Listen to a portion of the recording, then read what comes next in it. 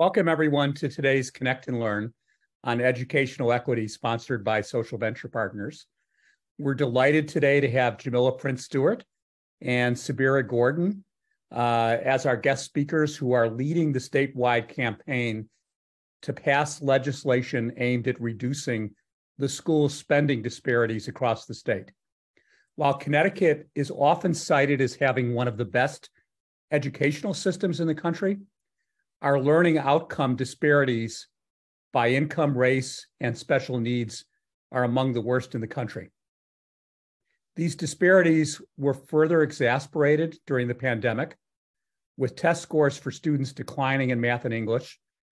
A big driver of this problem is the lower school funding provided to Connecticut's urban school districts that serve lower income and racially diverse students and students who are English language learners or have special needs. Today, you'll hear about the plan to address these issues that is currently under consideration by the state legislature. We'll start with presentations from Sabira and Jamila, who will share with us the current challenges in school spending in Connecticut and how the proposed legislation can help address this. And then after their presentations, we'll take questions from the participants here and also share how you can help out. Today's session is the February installment of our monthly Connect and Learn series, organized by SVP on key topics of interest in addressing opportunity gaps and the racial wealth gap in our state. I want to thank Marjorie Almansi and Camille Guthrie for organizing these sessions.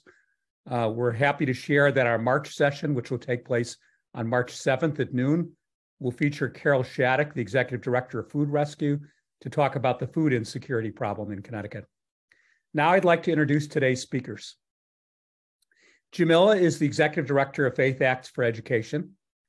Faith Acts is a faith-based educational advocacy organization in Bridgeport, Hartford, and New Haven that builds relationships, leaders, and power through community organizing and civic engagement.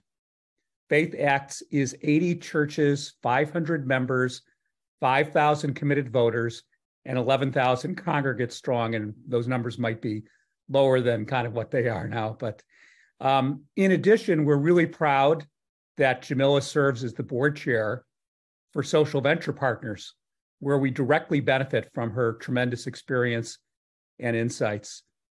Jamila is a native of New Haven, Connecticut, a graduate of Yale University. After graduation, Jamila started her career at Hartford Youth Scholars Foundation, where she placed inner city middle school students into independent secondary schools around the country. Recognizing larger systemic issues facing Connecticut's education system, Jamila embarked on a journey to increase the participation of community leaders, parents, and people of color in Connecticut's education reform movement as the Director of Community Engagement at ConCan, which you'll hear about more in a second from Sabira. During her time at ConCan, Jamila began a robust clergy organizing effort that garnered major wins for Connecticut's education reform movement, and then she went on to found Faith Acts for Education. Sabira Gordon is the Executive Director of ConCan, the statewide education reform organization that has worked since 2005 to increase education opportunities for our members with the greatest effects. ConCan is leading an advocacy movement to ensure that all kids have access to high-quality education, regardless of their address.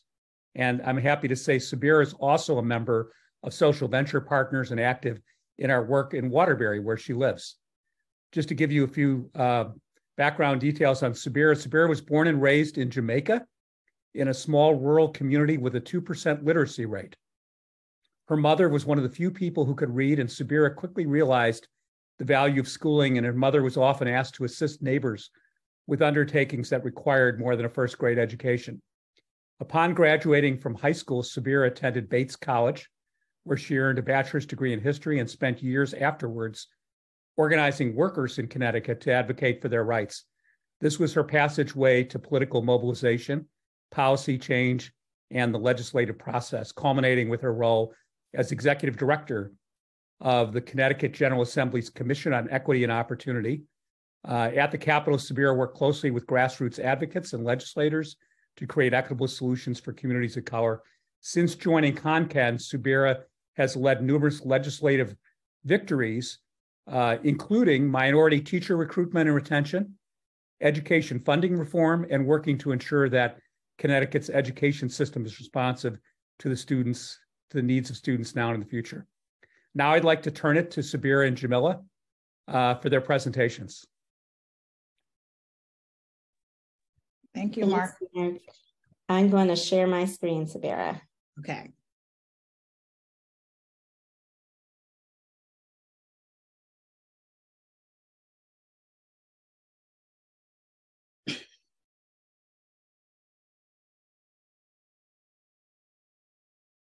All right.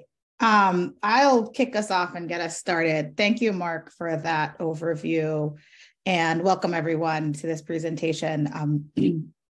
Connecticut is an interesting state. I think, as Mark said, you know, we're often cited as having one of the best education systems in the country, but that is only true if you are from a certain zip code and you are not in one of the 30 lowest performing districts in our state, which happen to have the majority of kids, and specifically kids of color.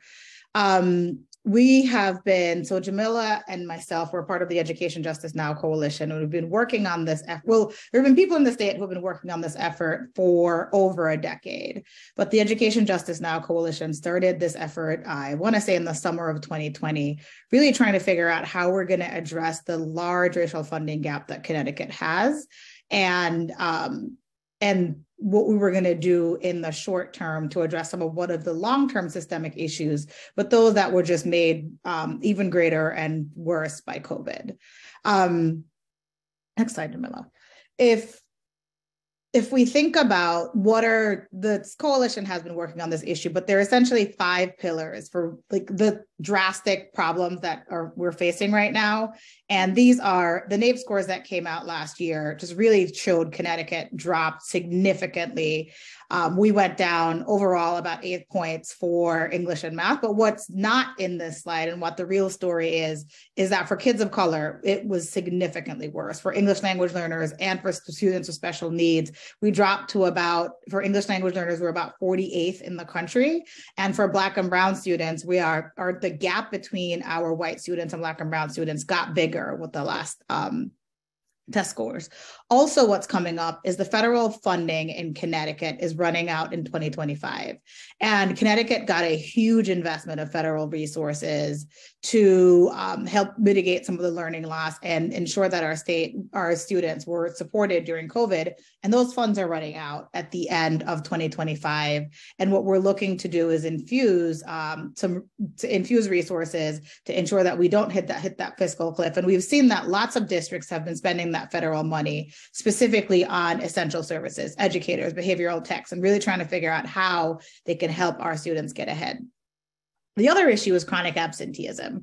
In many districts in Connecticut right now, over 50% of kids are chronically absent, and that's our large cities. So in Bridgeport, in Waterbury, in New Haven, in Hartford, there are some schools in Hartford where 69% of kids are chronically absent. And what that means is they've missed 18 or more days of school. And that's a direct pipeline to truancy and essentially, figuring out how we can stop these youth from being connected to youth violence, or really figuring out how we can connect and keep them engaged in school. And as many of you know, there's a teacher shortage. Like Connecticut, like many states, are faced with these drastic teacher shortages that are coming. And we really want to make sure that we're able to help districts support hiring of teachers, but specifically making sure that the teacher workforce is more reflective of the student population. So ensuring that we have a more diverse workforce that's connected to the students that they're serving. And then, recently we heard that Lego was leaving Connecticut due to a workforce shortage.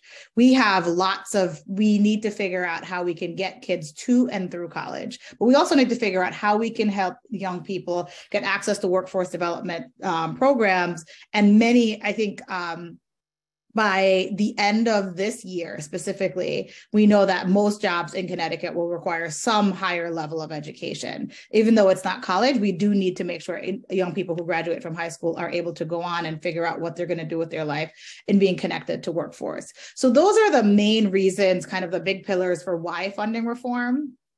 I think I'll just take this. I pull it back to my personal story. I'm a mom of 2 kids who live in Waterbury and attend school in Waterbury. Waterbury is one of those cities that's chronically underfunded. In Waterbury, Black students, 30% of Black boys are on track in ELA or math in the city of Waterbury. That for me is a tragic problem that so many families are facing. If you think about what that means, it means that 70% of kids will not read on grade level by 3rd grade. And we know that, the United States, they figure out how many jail cells they're gonna build based on whether or not students are reading by 3rd grade. So that's like one of the main indicators about a student's success in their life. And I'm personally working on this because I want my kid and every kid that looks like them in the city that we live in to be able to have access to a great education system, the one that is cited as a 2nd or 3rd in the country, as we know that Connecticut is able to provide. So the policy that we're working on this year is HB 5003. Jamila, do you want to add anything there before I move on? Okay. So the policy that we're working on this year is House Bill 5003. And as I said, Connecticut has $639 million racial funding gap between districts with majority white students and all other school districts. And the solution that we're working on this year is House Bill 5003. And it essentially does 4 things. It fully funds the education cost sharing grant, which is the way that we fund education in Connecticut. Connecticut has 11 different funding formulas, and it's based on your school type and not based on your student need. So what we're doing is we're funding students based on their learning needs, and we fully fund public schools of choice, which are charter schools, magnet schools, and vocational agricultural schools. And we're reducing Connecticut's racial funding gap. It does not close the gap because of the way that Connecticut funds education, with a portion of the funding comes from property taxes and a portion of it comes from the state. So we're not able to close the gap completely, but we're able to reduce that gap by about half through this funding proposal. And essentially what we're doing is we are delivering on the promise to low-income students and poor students and students of color that Connecticut does care about you. We do want you to have the best education in the country, and we know that this policy will make a difference. Our coalition is broad. We have over 60 plus organizations who have signed on to support this.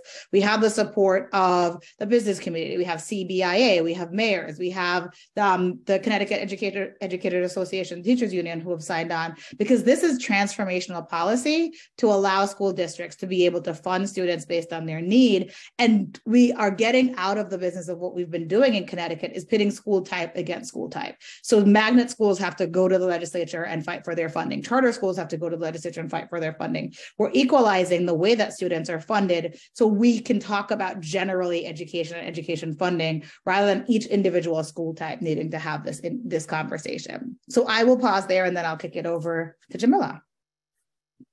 Thanks, Sabira.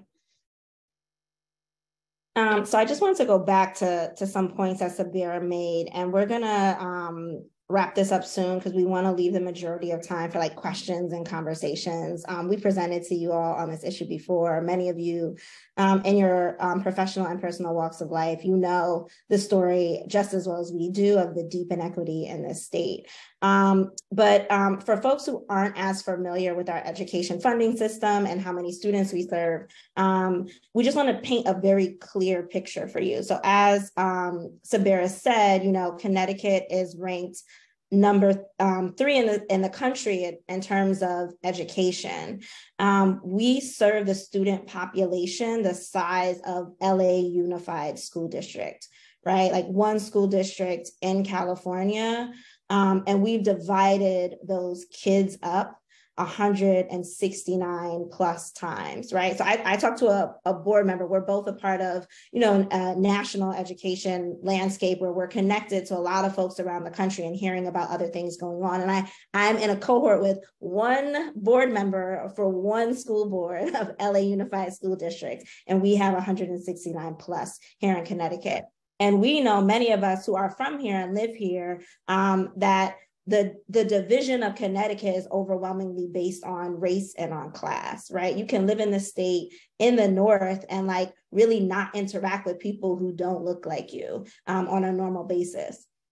And so that third ranking is a lie, right? Like it's not the experience of many people in the state. And so when you disaggregate the data, we're not just saying that like, our Black, brown, and low-income kids aren't doing as well as their white peers in the state. We're saying that when you look at the country, like we are doing the worst with that population of students, and we are one of the wealthiest states in the country, right? So there are 22 states, as Sabira mentioned, that are outperforming us. And in particular, this one really hits home, especially if you're like a Black family who lives here, whose family migrated here from the South.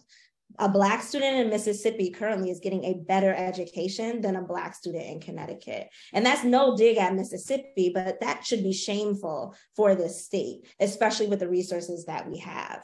We also know that the inequity runs deep in between districts. So in Bridgeport and Fairfield, that's a $6,000 difference per kid in terms of what we're spending on education.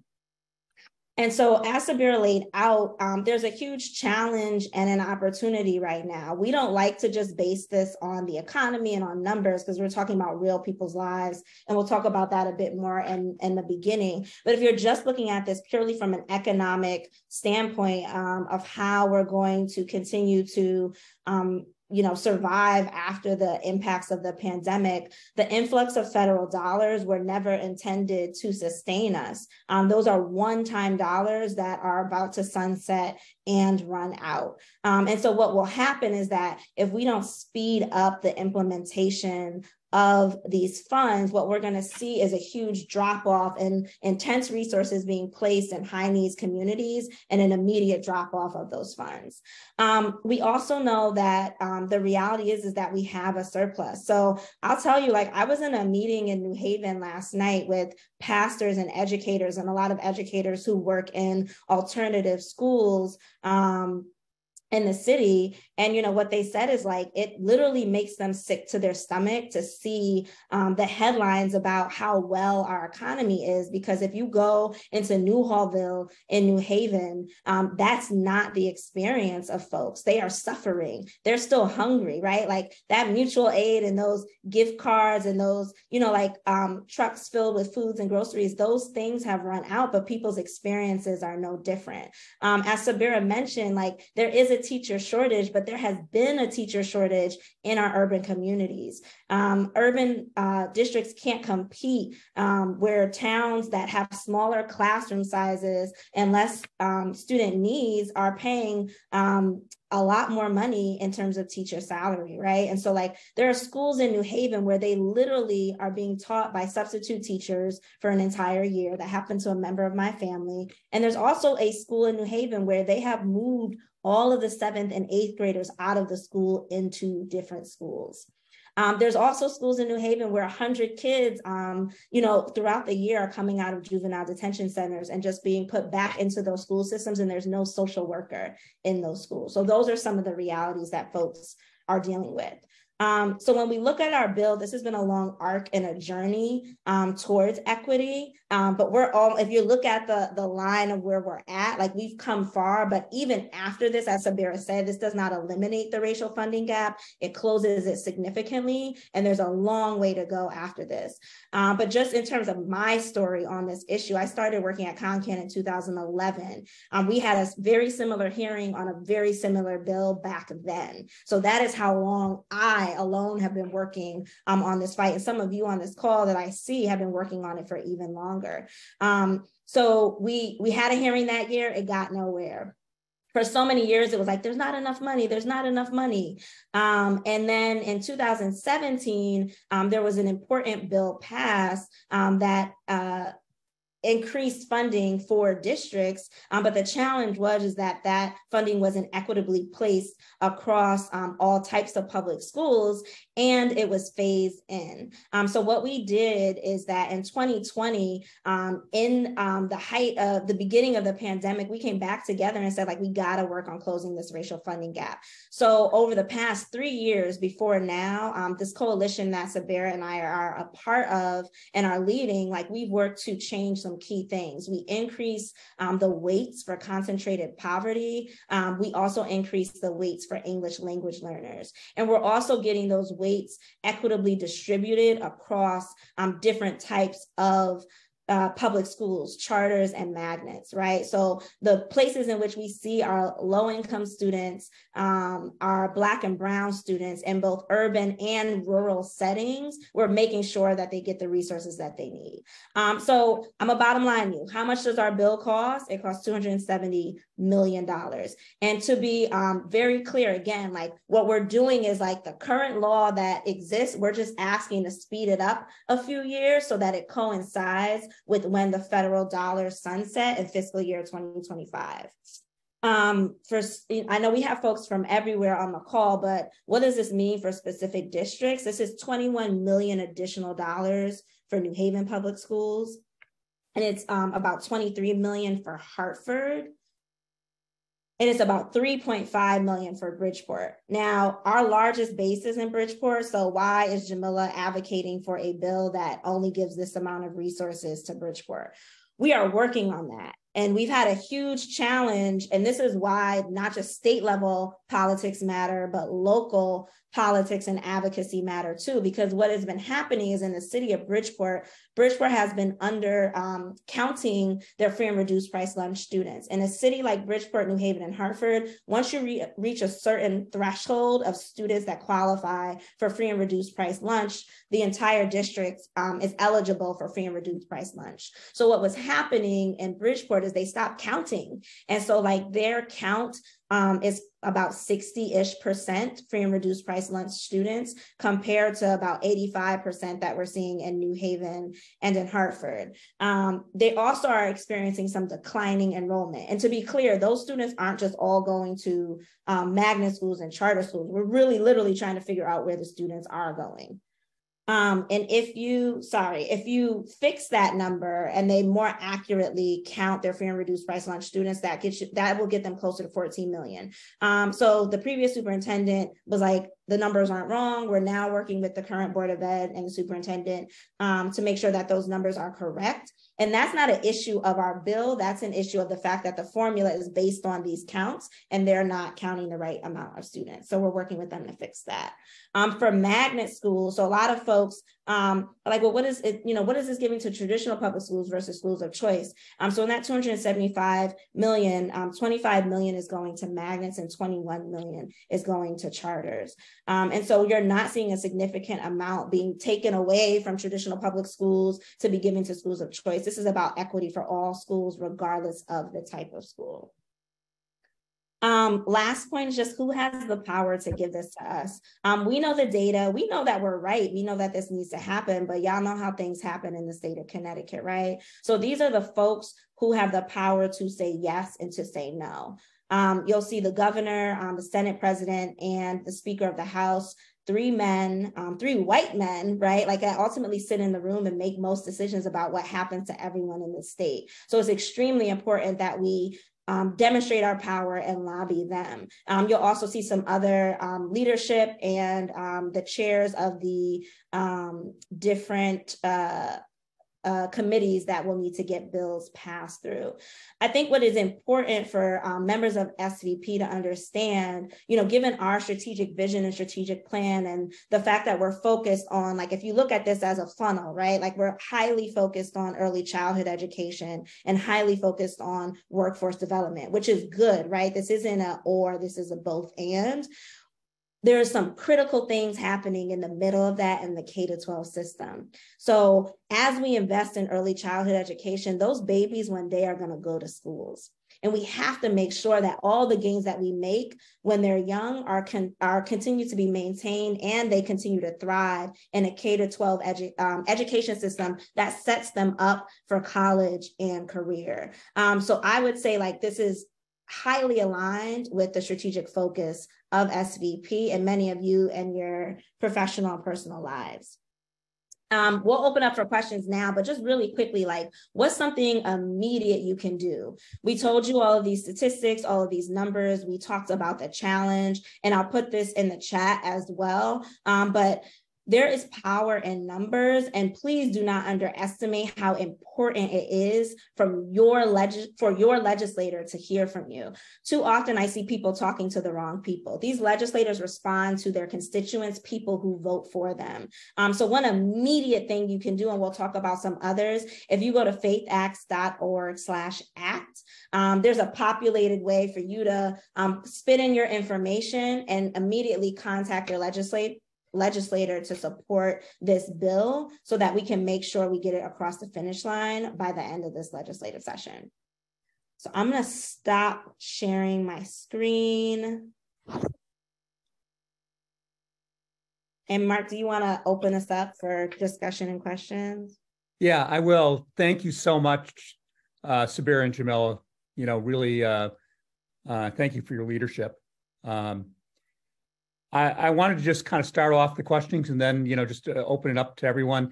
One thing that might come up, might be a useful point of clarification, is the current, as I understand it, the way that the educational cost sharing formula works, there are targets that won't be reached until some point in the future, 2029, whatever the year is.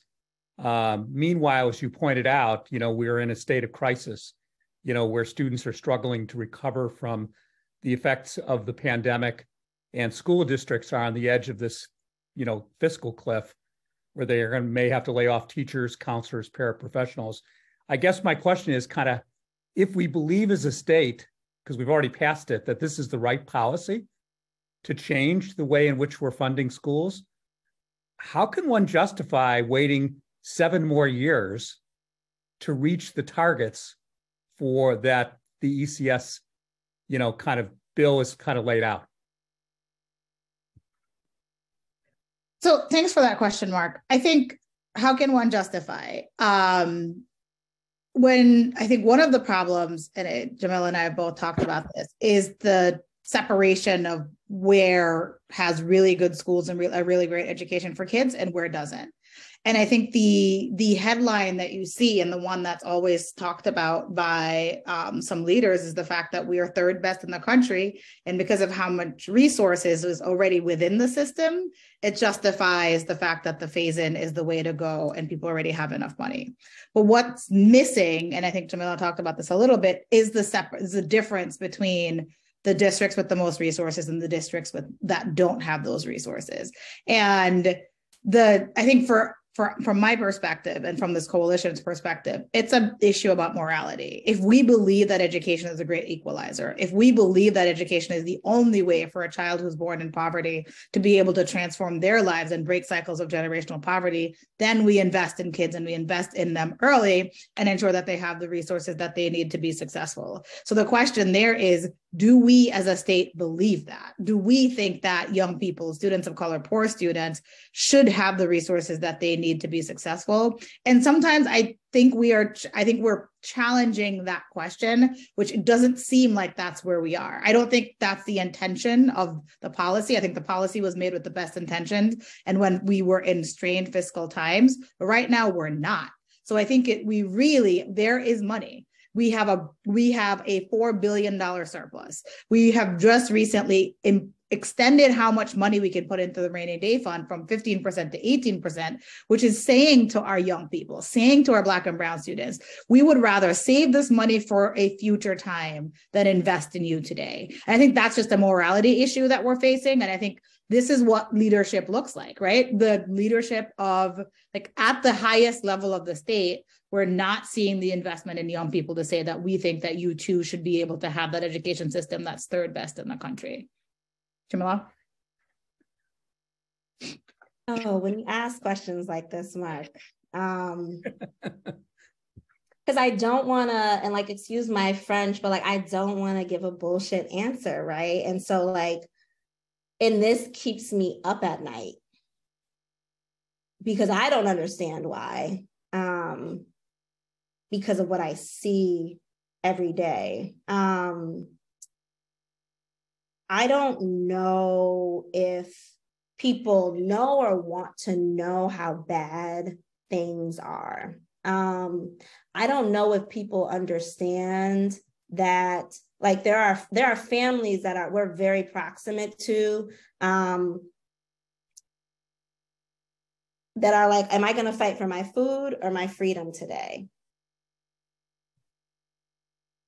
There are schools, I was talking to an educator at a school, and, she said she had a student come into school, elementary school student, who just witnessed his father commit suicide at the kitchen table in front of him. And she doesn't have a para in the classroom, and they don't have a social worker or a school psychologist.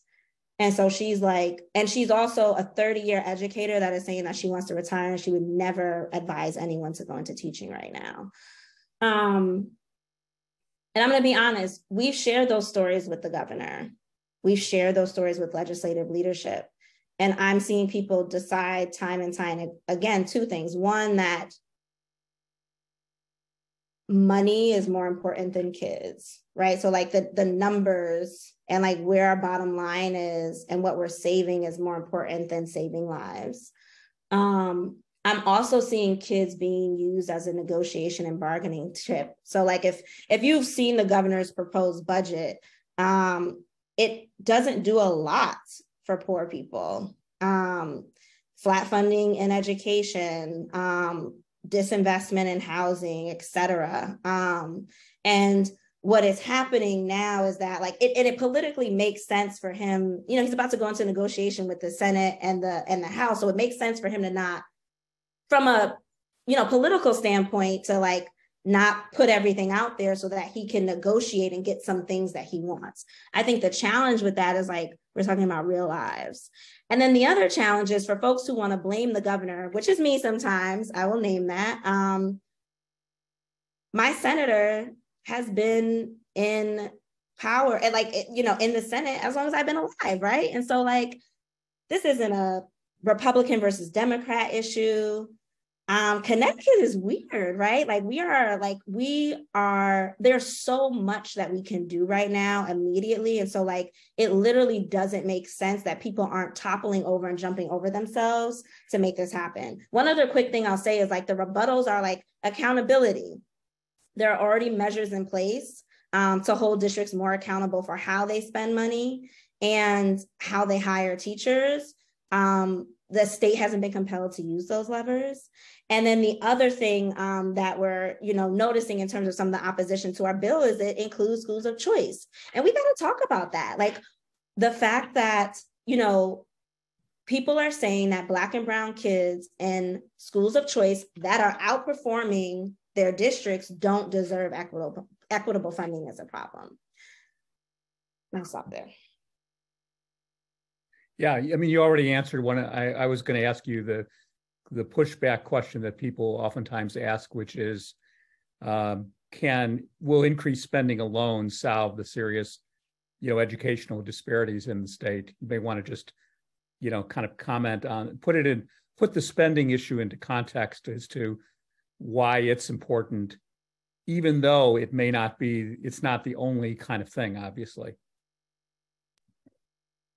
Yeah, I think just to add there, I think when we talk about accountability, it's really important to think about accountability based on what, right? So when there is already not enough money in the system, it's hard to then say to some of these districts, I need you to do better. Totally understand that like there's a lot that needs to be done to ensure that the adults in the system are serving the kids that they're supposed to serve and doing it to the best of their ability. But I do think like it's not necessarily an either or conversation, it's a both and, right? Like we do need to hold the system accountable, but we also need to ensure that we're funding students based on their need and not just these arbitrary line items that somebody decided or people with power decided that wasn't necessarily connected to the needs of students. And to be honest, we are having the accountability conversation at the same time. I think when we see how much federal dollars were spent and what was infused into the system, what we've looked at and the majority of those resources are being spent on essential services. And what that tells us is we don't have enough state funding to support students. New Haven, for example, while it might, there's lots of pluses and pros and cons with New Haven and what they've done, but in some schools, they've been able to reduce class sizes by half. That there is a direct correlation to see whether a student is going to be able to be successful. There's a difference between having 20 students in the classroom versus 33 students in the classroom. And that's the difference with one educator versus two educators. And that's how there are some districts that's been able to spend the federal funding, is to reduce their class sizes and helping students in the ways that they need. There's mental health supports that was put into law last year. All of that was funded with federal resources. If those go away, you'll see behavioral techs be pulled out of schools. You'll see extra social workers be pulled out of schools. And those are things that we know will be directly connected to better outcomes. And that's connected to accountability. So if you are already not spending enough money, you then can't say to the system, you don't have enough money, but then I also want you to do these other things that we do believe that you should be doing. So that's just the one thing on accountability. And we are having those conversations.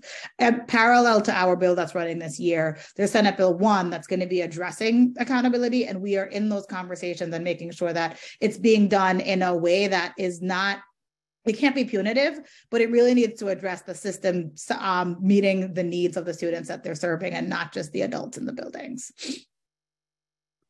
I wanted to get back to, and then I'll open it up to everybody, the fiscal question, because many people are aware that at the beginning of this session, legislative session, the governor and the legislative leadership agreed upon extending kind of the so-called fiscal guardrails, which kind of creates financial constraints on the budget, on increasing education and social spending.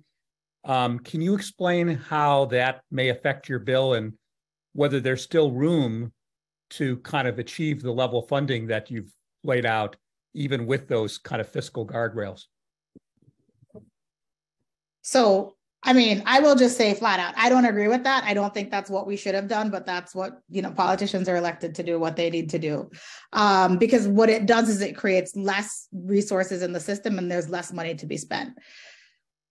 But there is still an additional $650 million that can be spent this year. And the legislature and the governor has to decide where they're going to invest those resources. There has always been room within the spending cap to do this bill. There has always been enough money to fund education. And by we, I mean the legislature has just decided not to do it because of competing priorities. As I said before, education is a great equalizer. It's the only way to transform systems of generational poverty that is directly connected to, the inputs and how you're going to be able to solve problems for long term. If we fund education, we have less reliance on the social safety net. If we're funding education, we have less reliance. We're thinking less about kids going into juvie and spending on the criminal justice system. So if we do believe that education is the way to solve many of our systemic issues, we would invest in education. The guardrails, I think, politicians have to do what politicians have to do in order to continue to, meet the needs of their constituents. I do think that keeping our state in good fiscal health is a good thing. I don't think it should happen at the expense of students. And there is enough money to do this. So the idea about competing priorities, I don't believe that. I do think if it's a priority and legislators and the governor want to get it done, they will get it done. There's a question in the chat line, and then I'll also encourage people to raise their hands. Do Connecticut charter schools receive the same funding per student that the public schools do, or the non-charter public schools do? So historically, they have not, which has been a huge issue. So in the state of Connecticut, there are two types of charter schools. There's a state charter and a local charter school. There's only one local charter school in the state of Connecticut, and that's Elm City Montessori. In New Haven, it has to be approved by the State Board of Education and also the local Board of Education. So there's an opportunity for them to get some additional local funds. But historically, the way that our charter laws were in, the state charter school was only able to access state funds. And, for everything before 2021, it was a separate line item a separate way of funding. And not only were you seeing inequities between urban districts and suburban districts, for example, but then within the urban districts, the charter was often getting like close to $5,000 left. I think previous to this work, it was the height that it reached was like 11.5, $11,500. And so now what we've done in terms of changing the formula in the law previous to this year was making sure that the weighted student funding from the state is also applied to the charter. So they're getting that weight for concentrated poverty and for English language learners now. So it has drastically increased state funding for charter schools that overwhelmingly serve students of color and low-income students, and many serve English language learners in the communities that they're in as well. What this doesn't do is change the fact that charters still do not get or have access to local funding. So that property tax, and even in cities like New Haven, Bridgeport, and Hartford that don't have as much of a, a property tax base, they're still getting that additional funds from the local municipality. So this does not address that.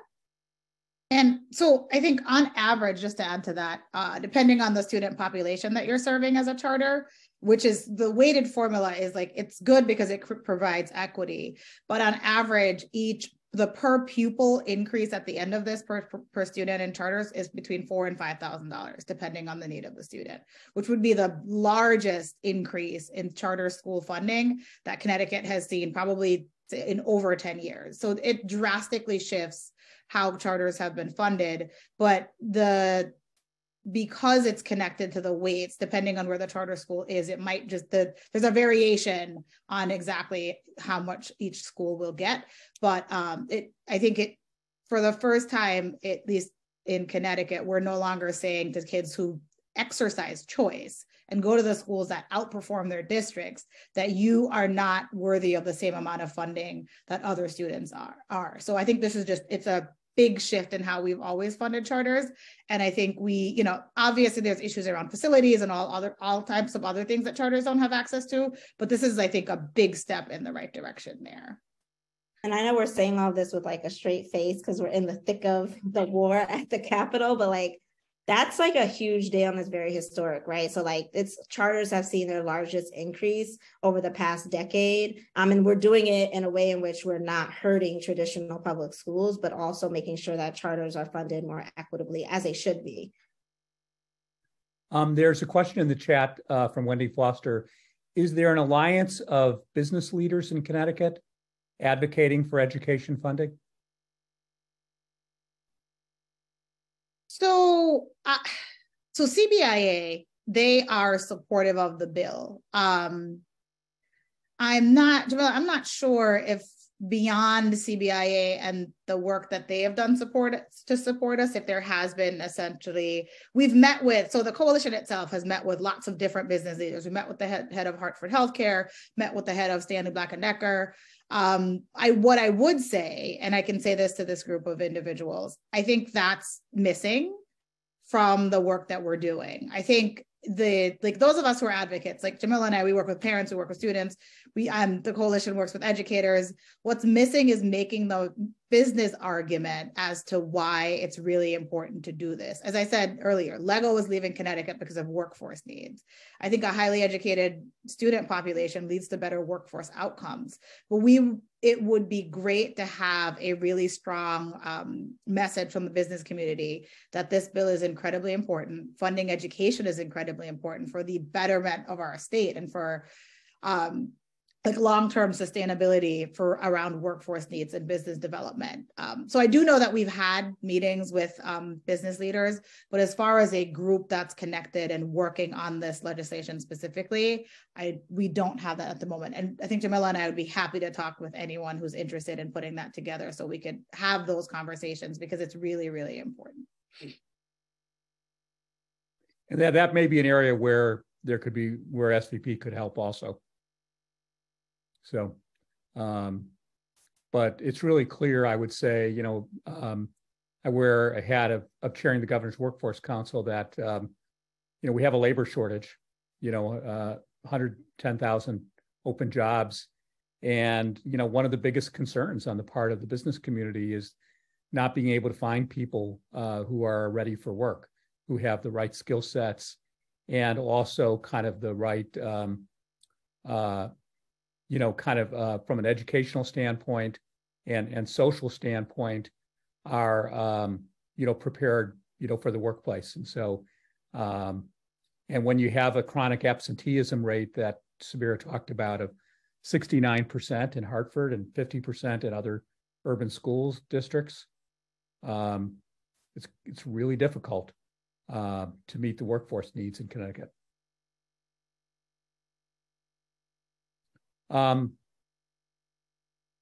Next questions.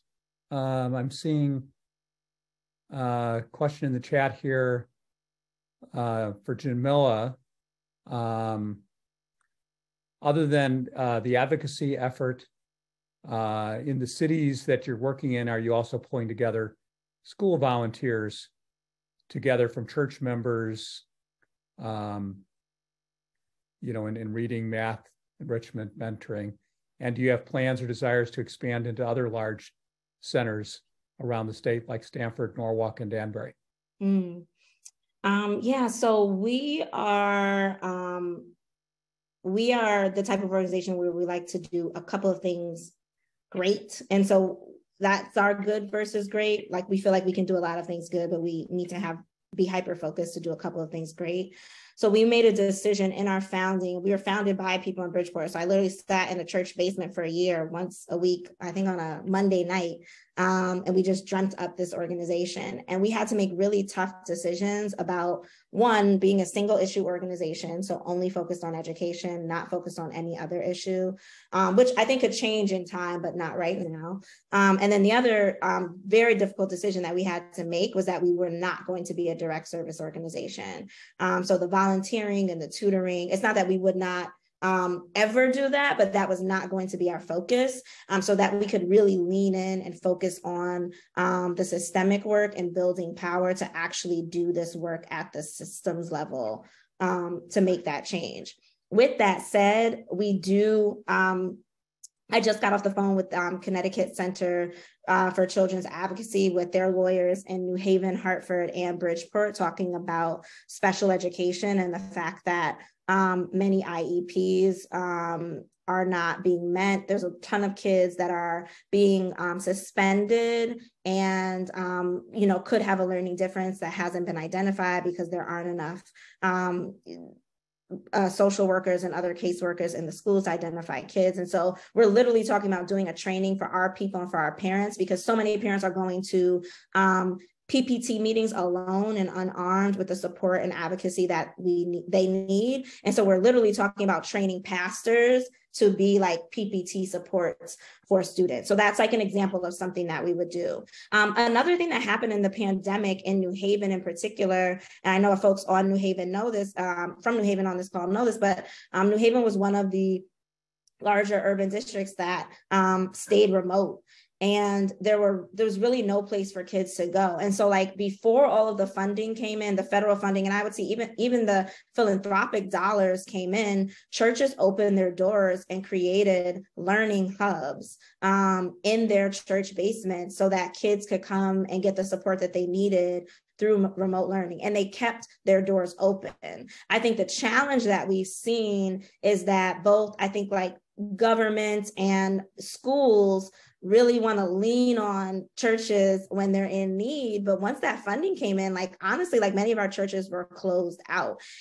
So the majority of Black and Brown people in these communities, myself included, were vaccinated at their church, in their church basement, right? So like there's no issue with separation of church and state then, but sometimes it's very hard when you're pushing and advocating for changes in schools. You notice it's very difficult to get in those same schools. So those are some of the challenges that we're meeting in terms of like, we want to have a village approach. You don't have social workers in the school, like there aren't grandparents in the schools anymore. Let us come in and help support and work with the students. There are some schools that are really open to that we partner with, and there are some schools that aren't. And in terms of our expansion across the state, I just don't think we know yet, right? And so I think a lot of that has to do with, we don't see success as like scaling like being in a lot of places, but we're trying to go really deep in a few places. But I hope that our work results in the opportunity to expand in other places in the state, because I think we'll get more done and win for more kids. Arden has raised her hand. Arden Santana, do you want to ask your question? Hi. Did I unmute? Yes. Ooh. Okay. It's a okay. So I would like to respond to Wendy's inquiry about business organizations that may have aligned. The closest thing we have to it right now is the New Haven Federation of Teachers Alliance with Recovery for All, which is a town hall education initiative to bring the community, businesses, all factions who are concerned about the state of education together to do this work. So you can, take a look at that collaboration. I think that's the closest thing we have right now. And then Jamila, I would like to request some time to meet with you and discuss further, particularly the work that you're interested in doing with parents. We have to begin to educate them and provide the advocacy around the parents to take more ownership in what's happening with the education system.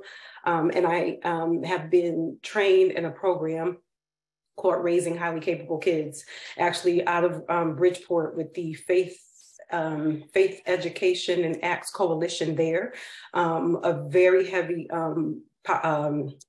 Latinx population that is showing impressive turnout for parents who want to take an active role and gain the tools and strategies they need to be more supportive in improving literacy and education rates and scores and grades and everything, just overall improvement of GPAs and their students just by getting the parents more involved in their role towards raising a highly capable child. So I'd like to speak with you more about how can I help you with the work you're beginning to do with the Center for Children's Advocacy and getting the word out to the pastors to tell their congregations and that be a way to access the parents. My first cohort is starting February 23rd, so that may not be enough time, but I do want to start a second one for the summer. So. That sounds great. I'm looking forward to connecting. Great. I think we have time for one last question, which Tom Kuser from WSHU asked, will the passage of the bill, HB 503, and the education funding provide enough to put the brakes on the exodus of teachers from districts in need and also encourage others to enter the profession? So I think I can take that question. One of the things so we are providing these resources to districts. What we will hope that they will do is similar to, as you have mentioned, what we've seen during the pandemic is we have seen lots of teachers in high need districts move to the suburbs because they're able to get a $20,000 sign-on bonus and also make significantly more money. So we would hope that districts would then use this money to invest in their educators on something very similar to not necessarily connected to funding, but some of the work that ConCan does is directly connected to getting a more diverse workforce and kind of really figuring out how to get more teachers into the classroom and quickly getting them certified to be able to tackle the teacher shortage. So we would hope that districts would use this money in the right way, but we're also working with the state to create incentives for young people to become educators and create systems that can easily transition someone from career into the classroom without having to necessarily go through teacher prep. Connecticut, there are 21 different hoops you have to jump through if you want to become an educator in Connecticut, which is much different from many other states. So we want to simplify the process. We want to modernize the process, and we want to make it a system that is better and more diverse and more reflective of what student needs are and reflective of the student population today. I know, so one of the reasons why the Connecticut Education Association has signed on to be a supporter of this bill is because they want to see their teachers be paid more, and they see this as more money to the district and that being able to be connected to educators. Another quick fact is paraeducators in Connecticut make $25,000 a year. that is not okay. So we also hope that districts will then use these resources and invest in their paraeducators so they can have a better living wage compared to others. I think each year there's complementing policy that goes along with resources. So we want to make sure that we're continuing to have those conversations about getting more educators into the classroom and trying to figure out how we can create systems that support and help to retain teachers, not just get them into the classroom, because I think what we're seeing is lots of young teachers come in and they don't stay because they don't feel like they're supported in the profession. Can I just add one quick thing there, just to put a pin in something Sabira said? Paras are holding our classrooms together in urban districts, and they're overwhelmingly Black and brown women who should be teaching and very much are, but haven't had the resources and the support that they need to pass the test to become a certified educator. And so I think just pinning the question of what Sabira just said, the money gets us half the way there. We have the pool to actually fund and support teachers, but some drastic changes need to happen at the district level in terms of our leaderships and superintendents and their appetite for that level of change. And also, I think Board of Eds, whether they're appointed or a hybrid, working with the teacher unions and other organizations as well, and Sabira, et cetera, to make sure these alternative routes to certification stick and that we're placing these women who are carrying the load. And the same thing is happening in early childhood education, by the way. We're placing them in the position that they deserve to be in. And so if we don't see those policy shifts and that intense leadership and action happening on the local level, a lot more money will go in and it'll get lost into central office. So this is part one, I think, of a two-pronged plan. And so we not only need you all to reach out to your legislators to get these funds, but we're also going to need you to hold your legislators accountable. And if you live in or work in a district that is a high needs district, we need to make sure you are also going to the local Board of Ed meetings and making these demands as well. Well, I want to thank Jamila and Sabira so much for your tireless work and leadership around these issues. I also want to encourage everybody that's on this call and to tell your friends that this is a winnable issue. This is something that is going to happen in the next few months.